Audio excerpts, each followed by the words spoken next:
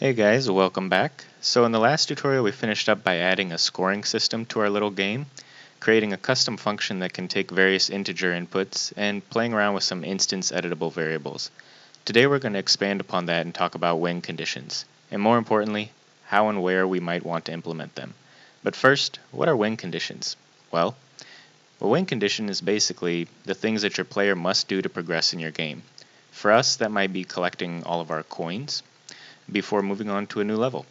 So before we start figuring out the nodes we have to link together for that to happen, we need to figure out where we're going to put this script. So if we open up one of our coins here, and we look at our overlap event, we cast to our third person character, we have this function in our third person character that adds up our score, and then we destroy our coin. Now it might seem like a good idea before we destroy this coin to add some script in here where we maybe have a new function and we check to see if our player score value that we can pull out of here, if this is somehow equal to the total amount of coins or points that we could have gotten from this level. But in order for us to make that comparison, we can't just use this coin value, right? Because this value here is 1 is the default, but remember we also changed this value on each individual coin in our level. So this value is going to be different for every coin, and we really want to know if the players collected all of the coins.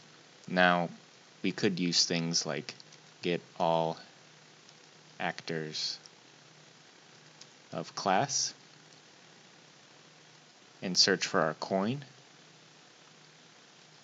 and this will give us an array basically of all the coins that are in our level, and then from there we could pull out each one's coin value, we could add it together and get a total value for this and then compare that to the score.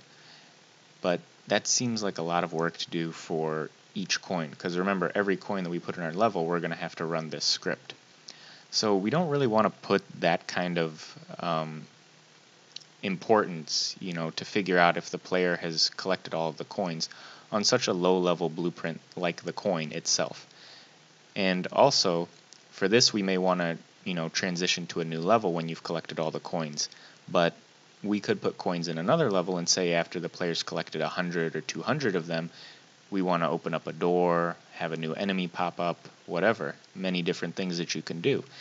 And if you're going to have different things all using these same coins, then you're going to need to have script in each one of these coins that tells, first figures out what kind of a level you're playing, if you're going to move to another level, if you're going to get a new enemy, whatever. And that's all going to have to be held within each one of these coins. And you may have 100 in the level. And that's a lot of extra code that you don't really want to have sitting around in all of your coins.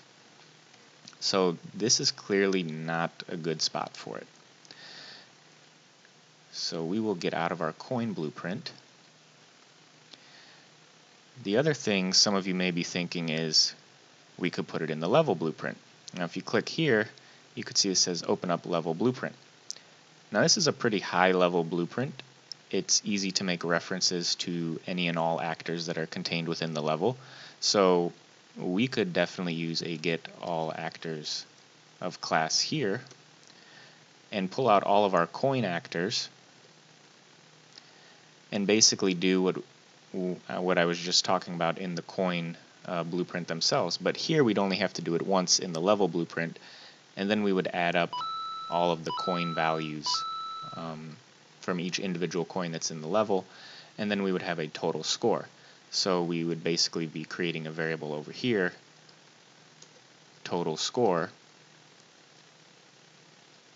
and drag it in like this and say add integer plus integer, and then we would drag this out and say set. And then we would have to have some kind of an event that fires this off, so that every time we overlap a coin, we would be able to fire off, we'll just say custom event, my coin event. This would work we came in here, just so you guys can see what I mean, say get, and then from here we will say get coin value. And we could do off of this a for each loop.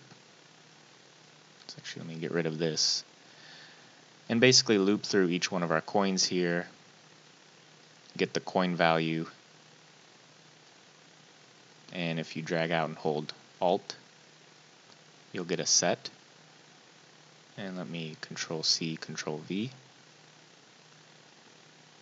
Basically, we would add coin value here to our total score, link this up, and this would give us the total score from all of our coins that are in the level.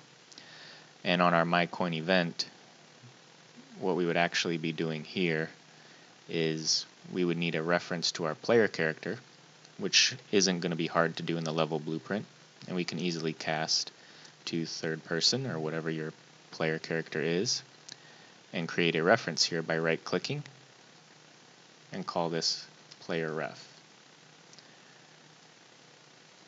So once we have a reference to our player, we can get the player, we can get the score out of the player, and then we can compare if this equals the total score. And then off of this we can have a branch,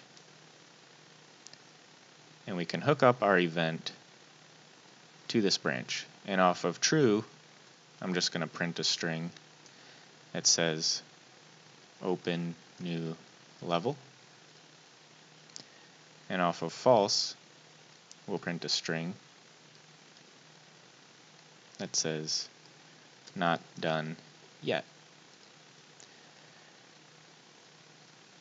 And we can have this run off of, if we right click and say begin play, we can have it cast, drag off of here and say get player character, move this over, and move this over here, and hook this up like that. So this seems like it would work pretty well. We get a reference to our player character, we get all actors of class, which are our coins. We loop through each one of our coins, we find out what their value is, and we add it to this variable that we made called total score, and then we set total score. So this will give us the total value of all of our coins in the level. And then we can have an event here where we check the player's score against the total score.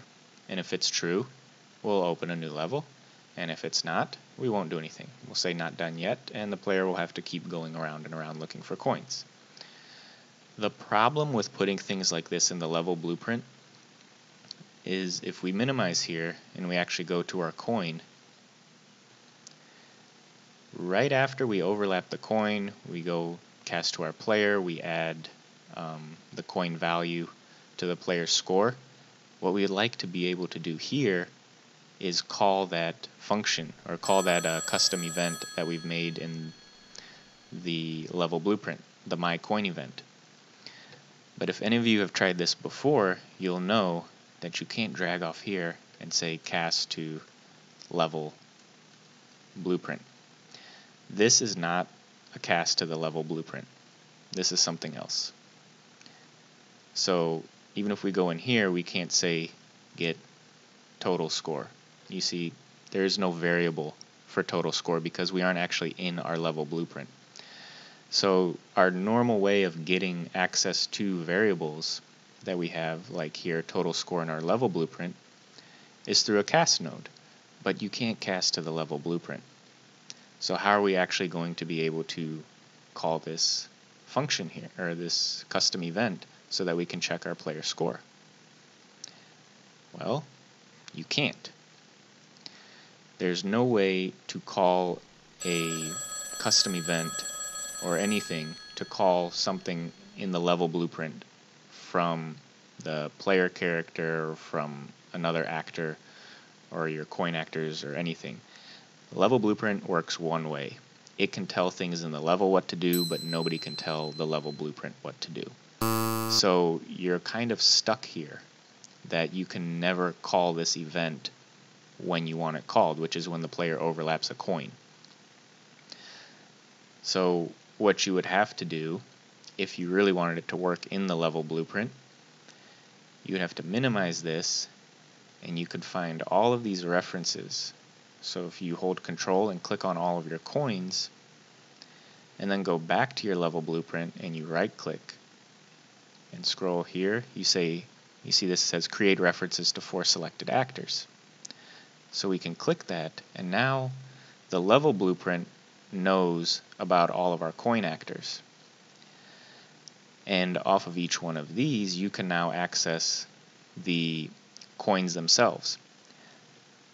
So the level blueprint can call things in the coin, which brings us back to, do we want to put this script here, this kind of stuff and all of this in our coin? Because we can call the coin, we can call a function or a custom event in our coin from the level, but not the other way around. So this isn't a really good idea, because this brings us back to the first point that I made. You're going to end up having a lot of code stuck in your coin that you're not going to be using in most of your levels. So what is the answer to this solution, or what is the answer to this problem? What is the solution we're going to come up with? So I'm going to delete these references, and I'm going to delete all of this stuff in here. We'll get rid of these variables, and we'll compile and save and just get out of the level blueprint itself. And I'm going to compile and save our coin as is, and we're not going to use our third person character.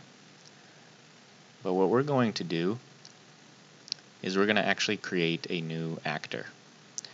So I'm going to right click here, go into Blueprint Class, and create an actor. And this I'm going to call Win Conditions. And this is going to be a new and unique way to use actors that we haven't talked about before.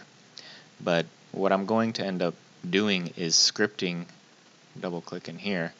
We don't need anything here in the viewport, but we're going to script all of our logic for what we consider a win, or when we want our player to progress, within this blueprint here. Okay. We're going to get into that in the next part of this tutorial. I just wanted to let you guys know what's coming up next. So we are going to be using this blank actor, and like every other actor, we are able to drag this into our world. And just a little teaser for you guys, just the way we are able to reference our coins and our enemy actors and everything, and they can interact with our third person character and vice versa, we're now going to have an actor called Win Conditions that will be able to interact with our coins and our player character. And we're going to be discussing in the next tutorial how to go about doing that. Okay? I know we didn't really do much in this tutorial, guys, but I thought it was really important to just kind of explain the hierarchy for how we're going to set up this blueprint for our win conditions. And hopefully you guys listened to that and it made sense.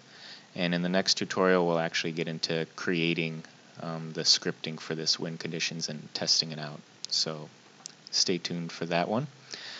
And as always, don't forget to like and subscribe to the channel to stay up to date on the latest tutorials. Alright guys, we'll see you later.